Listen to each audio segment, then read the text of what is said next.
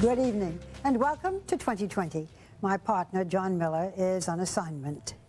Tonight, we invite you to share some laughs and some tears with one of the great women in entertainment, Carol Burnett. A generation ago, she ruled Saturday night television with her uproarious variety show. And last November, 30 million viewers, including many too young to have been original fans, tuned in for her network reunion special. More viewers than watched the season finale of ER or The West Wing. There is no doubt about it. Carol Burnett is still one of the most beloved entertainers in America. And now she has added successful playwright to her list of accomplishments. But her life hasn't always been easy. And recently she suffered a loss no parent should have to bear. The death of her eldest daughter, Carrie. Tonight she talks openly and lovingly about that for the first time. But let's begin with the joy and wit of the hilarious Carol Burnett.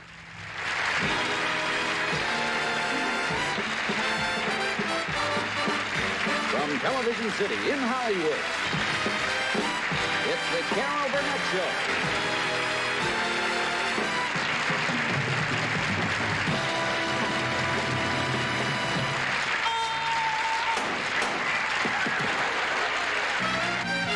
America had a date with Carol Burnett every Saturday night for over a decade. Welcome to our first show that we're doing. I'm real excited. It must have been a wonderful time. When you look back, was it? Absolutely. I knew I was very fortunate the whole 11 years. Her variety show is a combination of sight gags. We'll throw away the past. Pure ridiculousness. Innocent silliness. How come you never made it in talking pictures? And the most fun was when everyone on stage couldn't keep a straight face. When he gets here, I'm gonna tell him what you've been doing. The regulars on the show were Harvey Korman, Vicki Lawrence. I shot my father in the head 17 times by accident. And Tim Conway.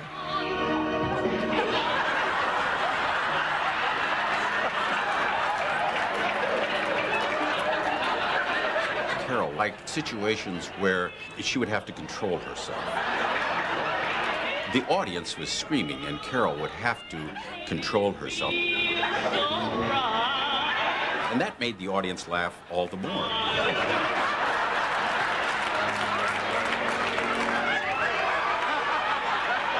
Carol's recurring characters became classics. Oh, come on, you dastard! Eunice.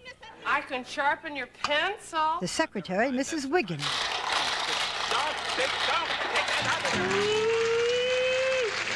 The cleaning lady. Did you have a favorite sketch or a favorite character? I loved doing the movie takeoffs. Yeah. Because that was my background, seeing 8 movies a week with my grandmother when I was growing up.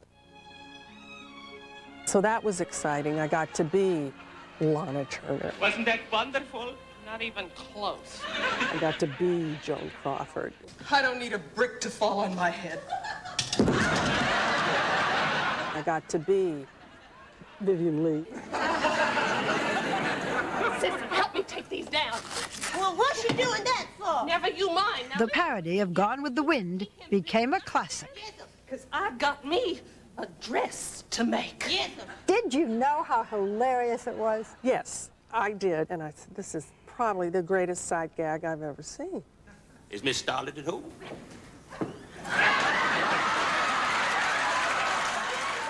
When you walked down the stairs. Oh, it was hard to... With that face, that straight face.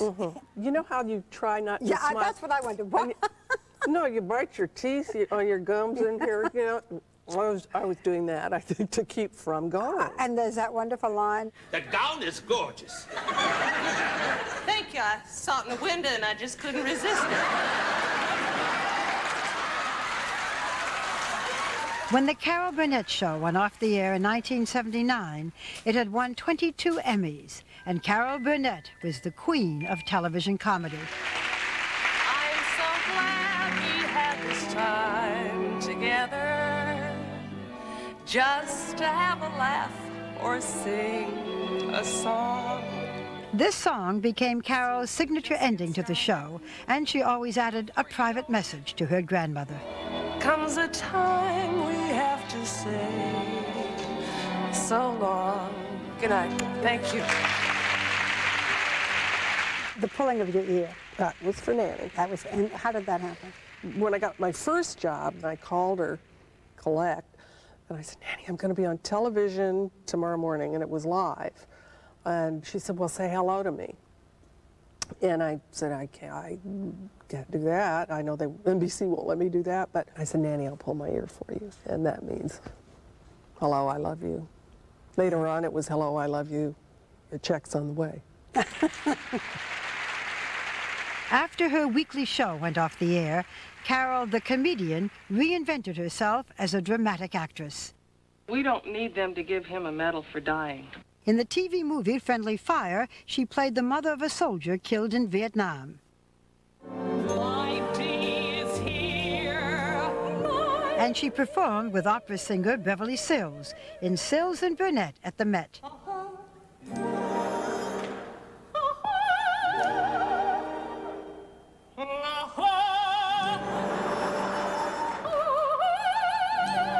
They became lifelong friends.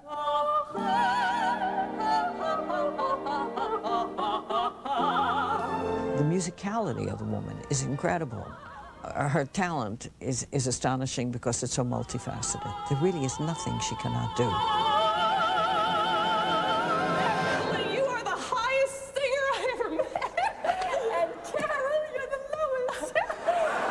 On stage, Carol's life was great fun, but in private, she was facing serious problems.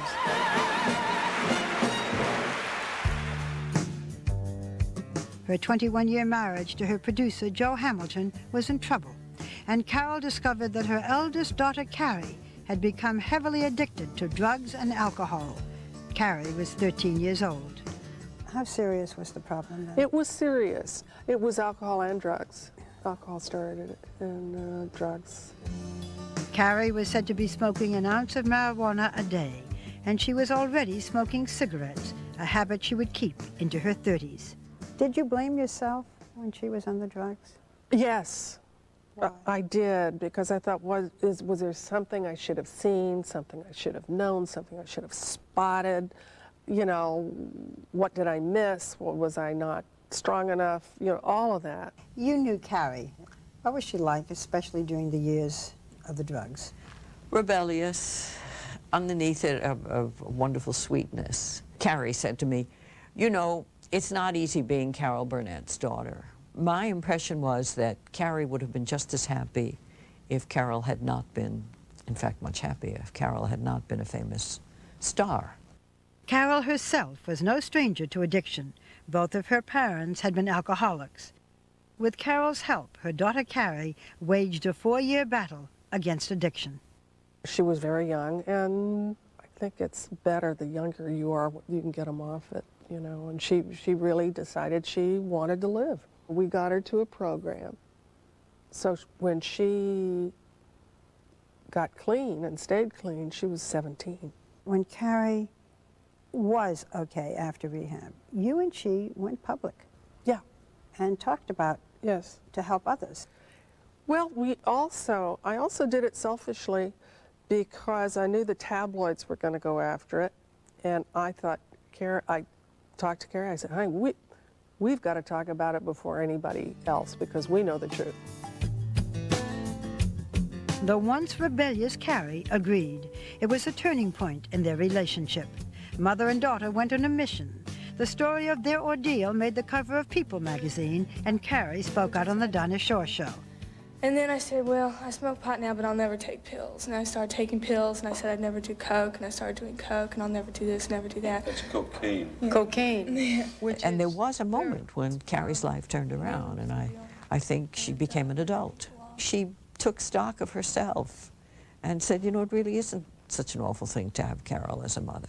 Your grandmother and your mother told you all their problems. You determined you were going to be a different kind of a mother. Right, and I think that could have been a big mistake. What did you do? I became Loretta Young. I became, like everything was perfect. There never was, I don't think the kids ever saw me cry. They never saw me get mad when they were growing up. You know, Nanny and Mama were always screaming at each other, which wasn't that terrific. I've since learned that you can be all kinds of things, and you just can't fight that. And you can't, I've decided I'm not going to take the credit for anything any of my girls do, and I'm not going to take the blame, you know. Just remember that I'm your baby. Like Carol, Carrie grew up to be an actress, but she definitely didn't follow in her mother's footsteps. Carrie sang rock and roll in the Broadway show Rent. Pardon me, is everybody there? Because if everybody's there, I want to... Carol did Sondheim. While Carol was the high-strung mother on Mad About You, I'm thinking about the school here, Mr. D. Carrie played a struggling young performer on the TV series Fame. Carol was the graceful Grand Marshal in the Rose Bowl parade. Carrie was the wild child singer in the film Tokyo Pop. Mom and daughter were leading very different lives until Carrie suggested that they collaborate on a project based on the book Carol had written about her own childhood. Why did she want to do it? She'd read the memoir a few times, and she called me up, and she said, Mom, why don't we just, for fun, I think this could be a play. Please welcome Carol and Carrie. I remember when you and Carrie came on The View together and talked about the play. Carrie, what did you get from this that influenced you, changed you? Well, the incredible gift of somebody writing their story for their kids. Because I only know Mom as an adult, not as a little girl. I look at you, my dear. Are you deliberately trying to be very different from your mom?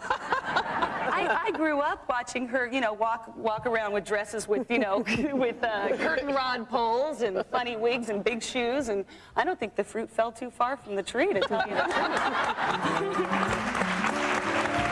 The rebelliousness of Carrie's teenage years was gone. Carol had developed new respect for her daughter as a writer. They were working as equals on a subject close to their hearts. But mother and daughter had no idea how important the play would become in their lives. Like many mothers, Carol Burnett lived through tough times with her then teenage daughter, Carrie. But Carrie's long, hard battle with alcohol and drug addiction would ultimately bring them closer together both personally and professionally. As we continue, you'll hear about their exciting mother-daughter collaboration. Together, they wrote a play, which opened this past April. It is Carol Burnett's bittersweet childhood come to life on the stage. Sometimes you can go home again. I remember, but bigger. My recent conversation with Carol Burnett took place at the Goodman Theater in Chicago. Carol was there for the closing week of Hollywood Arms, the play written by Carol and her eldest daughter. The set is based on the tiny one-room apartment where Carol lived with her eccentric grandmother, portrayed by Linda Lavin. Did someone dim the lights in here? You'll find your life. The little girl played the young Carol Burnett. Carol's real parents had divorced, and both were alcoholics. You were going to be our meal ticket. Carol's mother was emotionally unstable. She was a lost soul. She was drinking while you were growing up? Yes. I was about 11 when she started. When you lived with Nanny all those years as a little girl, Nanny was a hypochondriac, no money, because Mama lived down the hall. Yeah. Describe what the life was like. I mean, it sounds awful, but it wasn't. I knew I was loved. There was a lot of humor. My mother was very witty and beautiful, and Nanny was funny as hell, and everybody was poor. We'd never get home. We would go to see a movie, and before we would leave, we would hit every stall in the theater and put the toilet paper in her purse. So a good movie, you'd get a month's supply of toilet paper. So, you know, it saved money. This is 102. This is the room. Last year, while working on the play, Carol rented her old apartment in a rundown Hollywood neighborhood and fixed it up. We didn't have a shower curtain because I hung all my clothes on the shower rod because Nanny had all the closets filled up with junk and stuff, you know. And so I took baths all the time. I loved to take baths. It was a place to come and be alone and fantasize and so forth. And so my clothes were always just a little bit damp. Sometimes Mama would sit down on the toilet and she'd open this. This had an, and she'd sing into the air shaft because her voice sounded so pretty and she could hear the echo. And she'd sing, "I'll get by as long as I have you." It would just be great. You named your middle daughter Jody. Yes. After your father. After my father. Yeah. Tell me about Jody, your father. He was a drunk Jimmy Stewart. Now you rest for a minute, and I'll whip up some coffee for you. 'Cause He was probably one of the sweetest human beings that ever lived. And when he drank, he got even sweeter, if that was possible. He was just a very hopeless alcoholic. Did you love him a lot? Very much. Very much. He went on the wagon for a year. can I come stay with you again next Saturday? Of course you can. And so for a year, I would go visit every weekend. I had some of the greatest weekends of my life with him and fun and talking. And You just keep praying for me like you do, and I'll never take another drop. I do, Daddy. I pray for you all the time. You see? It works. And then he started to drink. And you were furious. Oh, was I? In that sense, he broke your heart. Yeah.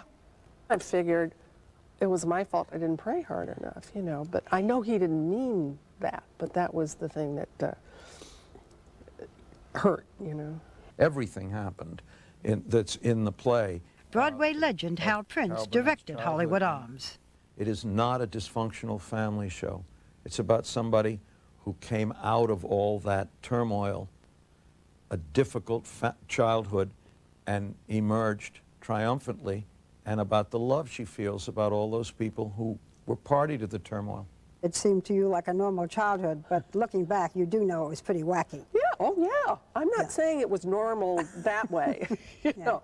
No, yeah, sure it was wacky. It could have destroyed you. It didn't. Honest to God, Barbara, I never felt deprived. And I had a goal. I don't know what, at the time, I wanted to be a writer. And you were going to be a journalist. A journalist. I was going to be an actress. That's right. We now, talked about that. Why don't you just take my question? Let me ask you about your grandmother now. Not as interesting as yours, I'm afraid. But you did get out of that situation. You did go to college. There's a bizarre story. You've gotten unexpected money. Yeah. Carol had wanted to attend UCLA, but the family was barely getting by on welfare. Besides, her grandmother saw no value in a college education. $42 was a bit too much for, you know, that was the tuition then. And we had this little pigeonhole mailbox in the lobby, and I saw a letter in our mailbox, so I threw on my little robe and went out and got it. I opened it up, and out came a $50 bill. No note, no nothing. And I swear to this day, I don't know who put that in there because we didn't have it. And if Nanny had scraped it up or something, she said, "Look what I'm doing for you," you know. Yeah. Pennies from heaven. That's a good fairy. At the UCLA drama department, Carol learned that she was a natural comic. She dropped out in her senior year and announced she was going to New York. The first time I thought... Carol Burnett's big break in show business came in the summer of 1957 in the form of a misguided love song on The Ed Sullivan Show. I made a fool of myself over John Foster Dulles. Secretary of State John Foster Dulles was a decidedly unromantic figure.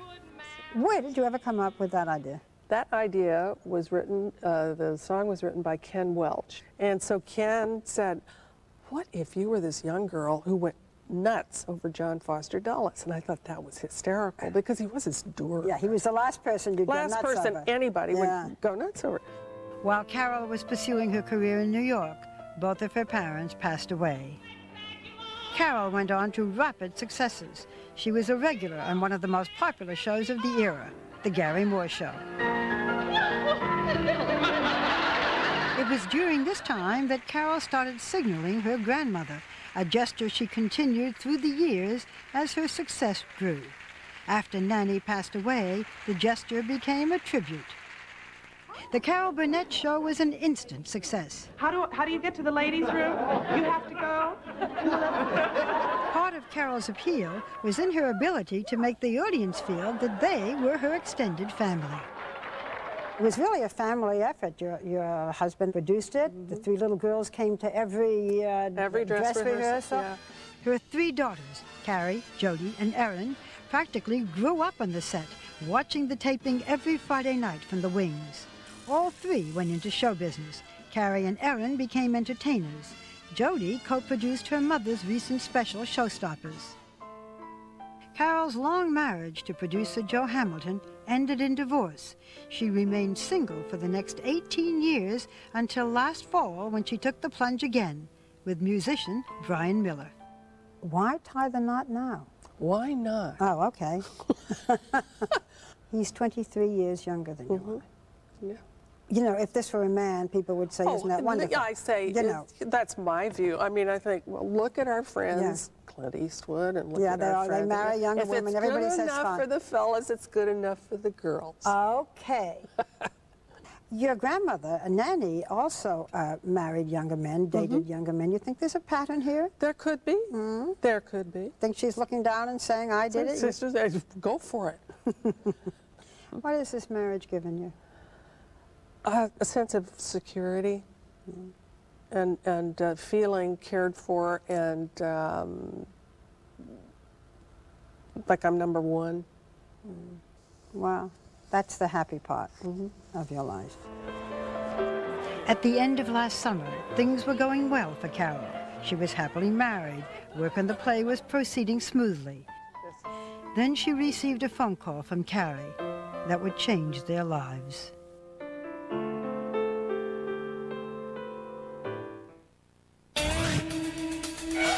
When 2020 returns. Can you tell us anything about the last days or your last words? She suffered. She suffered a whole lot. And at one point, I was praying for her to be released. Next.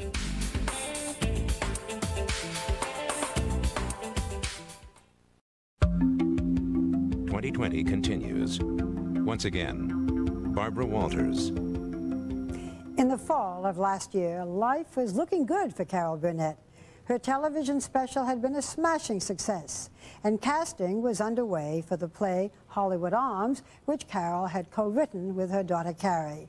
They thought it would be the first of many projects together. But then came the phone call from Carrie that changed everything. She said that they'd found a lump on her, in her lung, a mass in her lung. And so it was lung cancer. Carrie was admitted to Cedars-Sinai Medical Center in Los Angeles to begin treatment. Did it progress very rapidly? She had licked quite a bit of it with the first treatment of chemotherapy and radiation. But 4 months later, Carol heard heartbreaking news. The lung cancer had spread to Carrie's brain. She was fighting a losing battle. How you doing? It comes and goes. It comes and goes, and it's the hardest thing anybody can go through, I think. You had become very close to Carrie, hadn't you, over these past years? Very close. We bonded a long time before, but then, of course, writing the play together did that. And then when she was ill, you know, in the hospital and going and being together. Carrie never gave up. Carrie had a spirit about her all through her treatments and everything of, I'm gonna make this. We made tapes, videotapes of the auditions. Carol took them back to Cedars-Sinai on video, put them in the machine. Carrie saw every single member of this cast and sent back a very enthusiastic report. Carrie, from what was her deathbed, assisted in the casting. Oh, sure. Absolutely. It would be very hard to believe that Carrie could accept dying. Carol and her daughter began the emotional roller coaster ride familiar to cancer patients. Hope for a miracle, followed by the harsh reality of the disease. There were those ups and downs. There were, yeah, and there were quite a few ups. Yeah, I mean, I know. I remember thinking she was shocked going to make... some of the doctors at, you know, at one point they totally given up, and then she all of a sudden started to rally and come back and walk again. And she named the tumor. And so that she could talk to it, she called it Yucky Chucky, and she had a picture of it, and she would visualize it, and getting smaller. And by the time she'd finished her first run of treatments, it was like that big, and it had been that big. And the treatments had done that, and plus her, you know, positive attitude and all, and everybody was amazed. Humor got you through so much of your life and so much of your childhood. Did humor get you both through this? One night, she'd gone home, she'd been okay, and then she had like a backslide and had to go back into the hospital. I think it was around 4 or 5 o'clock in the morning. And she woke up, and I said, hey, Mom, you know. I said, so you had to come back to the hospital, huh? And she said, I miss the food. Then we both started to howl, you know. She kept, and everybody on the floor, all the nurses were just in love with her, and the doctors were crazy about her. I don't know whether you want to share them with us, but can you tell us anything about the last days or your last words?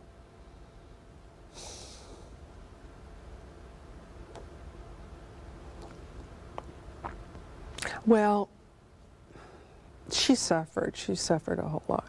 And at one point, I was praying for her to be released. You know, it was just too much. And she, so, you know, we talked about it. And then she kind of slipped out of it, you know, for 2 or 3 days. She did apologize. Oh, for what, Carol? For smoking. Oh, my goodness. She apologized to you for her smoking. Oh, I hope everyone who smokes can... She did. She said, Mama, if I could take it back, you know. Yeah. Carrie Hamilton passed away on January 20th, 2002. She was 38 years old. Her play opened to positive reviews in Chicago 3 months later. She wanted to come here so badly, you know, to be here in Chicago for it. And she said, even if I'm not doing too well, stick me on a train or something. She wanted to be here. But I felt her here. Do you feel that this play is a tribute to Carrie? Absolutely. Yeah. This is why I'm hoping that it will go forward. It is her legacy, or one of them, you know, and it's all her doing. How did Carol cope with all this? After Carrie died, I had one meal with her, just the two of us, and I kept saying, you have to be grateful for the years you had. And not for the years you didn't. And she'll never be out of your life, and there's no need for her to be out of your life. You just have to find a nice little niche for her so that you can always reach into the niche when you want to communicate with her. When Brian and I were on the plane flying back for the first rehearsal in March, I closed my eyes and I said, Carrie, give me a sign, let me know you're going to be with me. That's all I said, you know. So we checked into the hotel here, and there was a huge floral arrangement of birds of paradise. That was not only Carrie's favorite flower, but it was what she had tattooed on her shoulder. It was bird of paradise. And the next night, we went out to dinner here in Chicago, nice, lovely restaurant, and the maitre d' came up and said, I'd like to offer you some champagne, and this is a very special label to us. And he showed the label, and the label said Louise. Now, that's Carrie's middle name, and it's the name of my mother. Okay. And I thought, Carrie, you're not subtle at all. This was just, you know, we got goosebumps. And I never, the whole time we were here working on the play, I never felt alone. I'd sit down at the computer to do my homework or whatever Hal had discussed with me, and I really felt that she was in me, you know, doing this. Parents who have lost a child are probably never quite the same again, are they? I don't think so. I don't. I've gotten such beautiful letters from people. I mean, hundreds. And people who have been there and are still coping.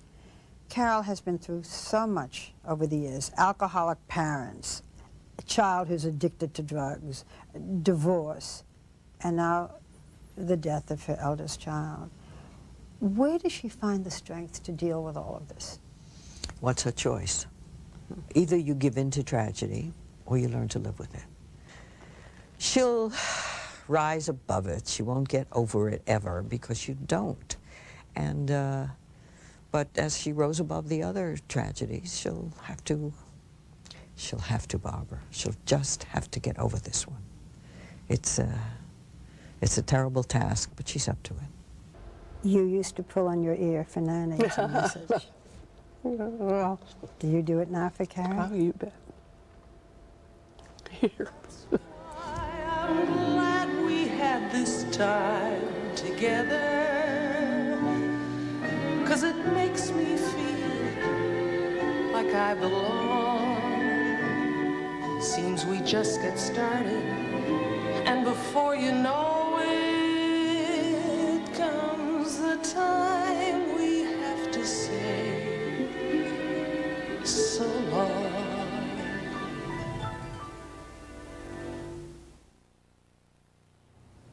The play Hollywood Arms, produced by Harold Prince, is coming to Broadway this fall. And Carol, I'm so glad we had this time together. We'll be right back.